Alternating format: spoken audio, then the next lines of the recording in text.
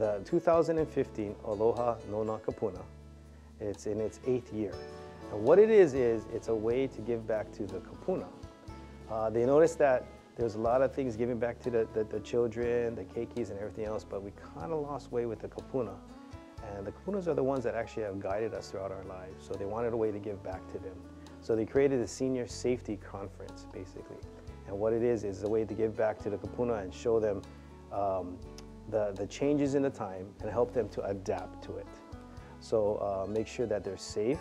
A lot of it has to do with internet crime, you know, being safe, health and everything else. So that's the main focus of this, is to make sure that they're not forgotten, that they're giving the information that they need to survive now. One of the things that they did like was the Tai Chi, so that's the health and wellness.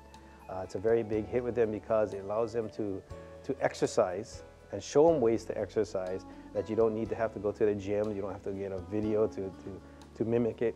You can just sit there in your own house and do these Tai Chi moves as well as getting into exercise at the same time. We get to go out and give presentations to businesses, public groups, everyone. And some of those relationships that we create have an effect on how we're going to do the Aloha No Na Kupuna.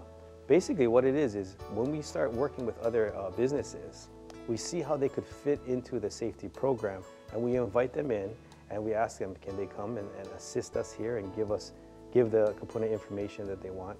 And I think it works out perfectly because when we work with them, they understand what we need and we understand what they need.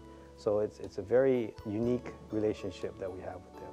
So just meeting with them and knowing what they want and knowing how they do things allows us to invite them in. Fire safety, fire education, making sure that they know about their smoke detectors and make sure that they know how to get out of their house in case of an emergency. From what we've seen, everybody enjoys it and everybody looks forward to each and every year it's produced.